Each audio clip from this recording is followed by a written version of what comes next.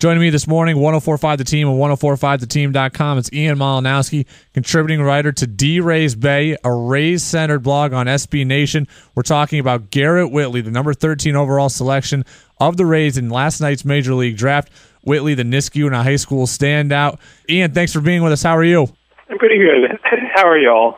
Good. So Whitley, taking number 13 overall, goes to the Rays, a team that we had heard him linked to a lot throughout this draft process. As someone who follows the team, as someone who covers the team, what's your reaction? I think that all of us down in the Rays fandom world are pretty excited about it. We've been watching Whitley for a while. He's a really toolsy outfielder. I think people believe that he's the true best player available at our spot, and I mean there are people actually talking about him being drafted first overall. He has elite speed, elite bat speed. There's a lot of development yet to happen, but he has the tools to be a major league star. So people are pretty happy. We're going through this interview just assuming that he will sign with the Rays. Why does he fit in the Tampa system?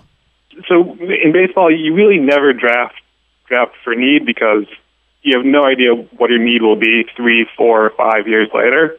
But that being said, this system doesn't have. I'm probably being unfair to a couple people, but this system doesn't have a single impact outfielder in it. Looking down, we have 2 infielders who are working out in the outfield in AAA.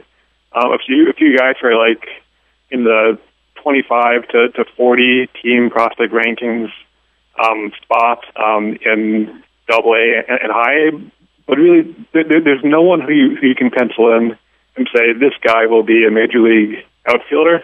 So the system is completely wide open for Whitley at this point, and really the Rays will stick him wherever they think they can get him the most playing time because being a player from the Northeast, he's behind a lot of his peers in terms of reps. So he'll probably play in the Arizona Fall League. He'll play he'll play everywhere he can to just rack in all of the reps.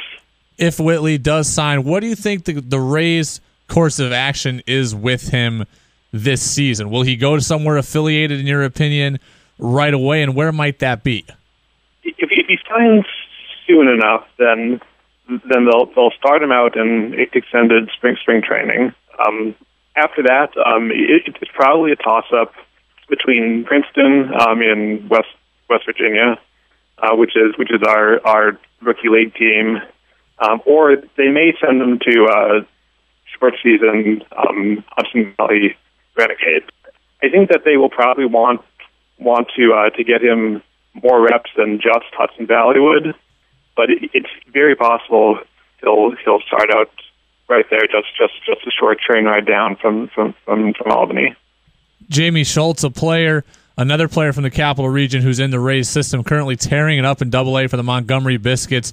What have you guys heard about Jaime Schultz, and how closely are you following him? Seems like there's a good chance he could be a big league asset to the Rays here not too long. Yeah, really before this season, people were paying no attention to Jaime Schultz.